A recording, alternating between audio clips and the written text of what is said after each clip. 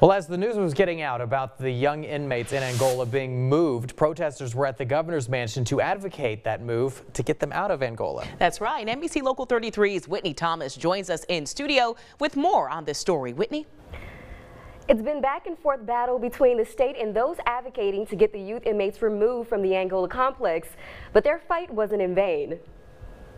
Given the history of this country, black children should have never, ever been locked in cages on a former plantation. Judge Shelley Dick ordered the state to remove the minors from Angola. Shortly after, a temporary hold from federal appeals court allowed the state to keep the kids at Angola.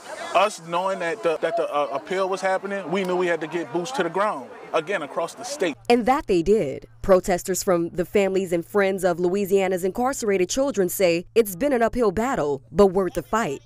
We are calling Governor Edwards to abandon this reprehensible behavior and instead invest in holistic model of care. As protesters were speaking, the Office of Juvenile Justice released a statement saying that the youth were removed from Angola grounds. They'll be placed at a juvenile center in Jackson Parish. Their reaction: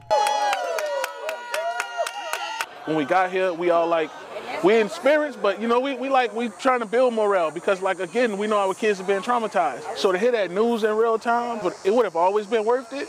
But to get that news while we were all together, I think had a big impact. OJJ officials said that they would ensure the youths are getting rehabilitation care in Jackson Parish, one of the ACLU's and FFLISC's biggest concerns. If you think we won't keep showing up, you got us misunderstood. We'll show up in front of the governor's mansion like we did today.